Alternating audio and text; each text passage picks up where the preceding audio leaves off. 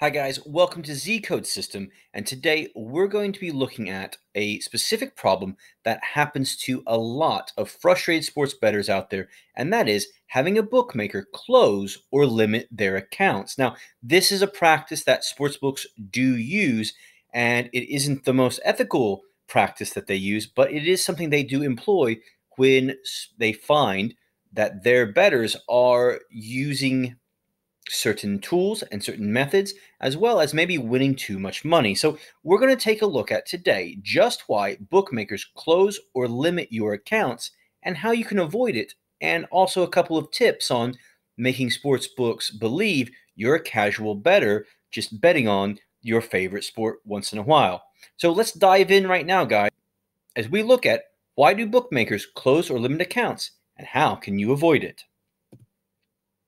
So as you can see here, I have three reasons to start out with why a bookmaker will freeze or close your account. And now the first one is a bettor's shrewdness. Now, this is something that you might do, and that is going to a website such as oddschecker.com and looking at the best value odds you can for a specific sports event. And let's use the Super Bowl as an example. If you go to oddschecker.com, you can find the best odds, or a lot of the odds that the various sports books are using or offering, and you can target the ones that you want that gives you the most value when you bet on it with that sports book. Now, sports books will flag your account if you are only betting on specific events, and a lot of times winning profits at that. So this is a problem that sports bettors have, because I do know quite a number of sports bettors, and you might be one of them, that has multiple accounts with online sports books,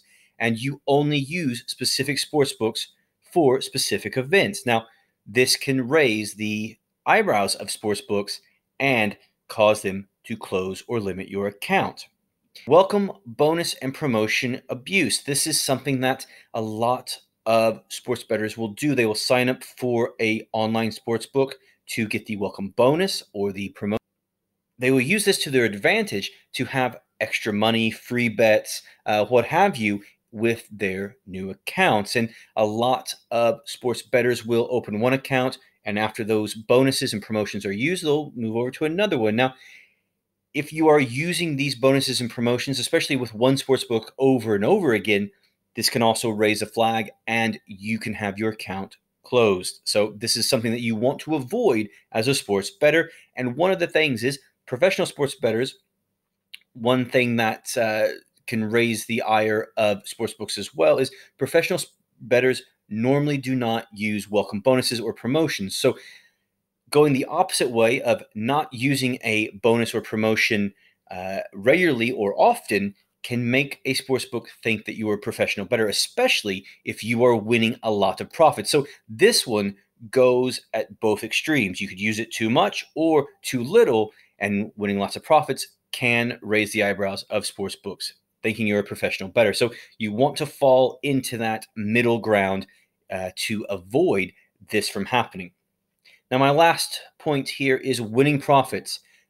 When your winning profits and your withdrawals outweigh your deposits, a sportsbook can close or limit your account. Sportsbooks do not want to lose money. They're in the business to make money. So when you are winning and you are withdrawing money and your deposits are not coming into them, they can see this as a reason to close your account. Is it ethical? Is it great business?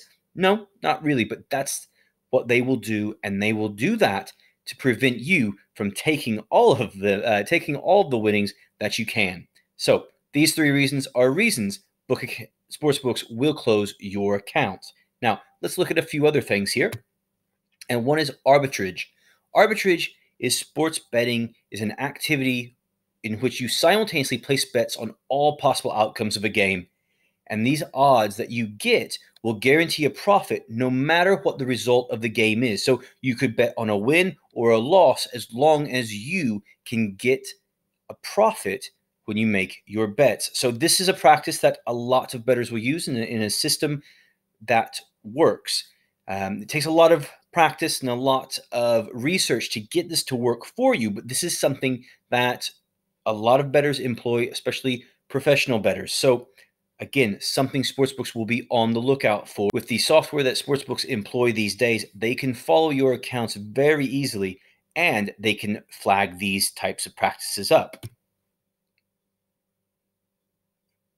So how to avoid getting your betting account closed. So one thing that you want to do is start small and build up slowly. So don't start out with that $500 bet or that $1,000 bet. You need to start much slower than that. You start out with those big amounts and then you win big right away, you're going to get flagged and you're going to get your account closed. It happens to, or it's happened to a lot of people in the past, and it could happen to you. So be smart, start small, and build up. Now, another thing is don't make weird or odd bets. And by saying that, what I mean is use round numbers to begin with, because this will draw less attention to you. Professional sports bettors know down to the last penny just what to bet on a specific game to get a specific profit. So this is something that sportsbooks look out for using their software. And when they do, they close accounts and freeze accounts or limit accounts. So instead of betting on that upcoming NFL game between the Jets and the Giants for using $5.71, make sure that you round up or round down. So make that a $5 bet. That's just an example there to use. So be sure you're using round numbers and not any weird numbers and getting all your pennies and cents in there. Now, my last point here is to not deposit or cash out too often. As I said before, sportsbooks do not like it when you are winning too much money and you're just cashing out money. They want you to be playing with them for the long term. So if you keep your money into your account, this lets them think that you're going to continue to gamble with them. You're going to continue to bet on games with them. So don't be cashing out too often. Perhaps you want to have a weekly day in which you cash out, or a day each month that you cash out. You don't want to do this too often. You don't want to do this every day or every time that you win a bet. You want to hold off. There are a lot of sports bettors who, when they make a deposit, they will keep tally of everything that they do, everything that they deposit, everything that they win, and they won't go into their winnings when they are betting, and then they can just withdraw that when they are ready to withdraw money. So that is a good way to keep sportsbooks from closing your account or flagging your account up. Now let's look at two quick tips that I have here.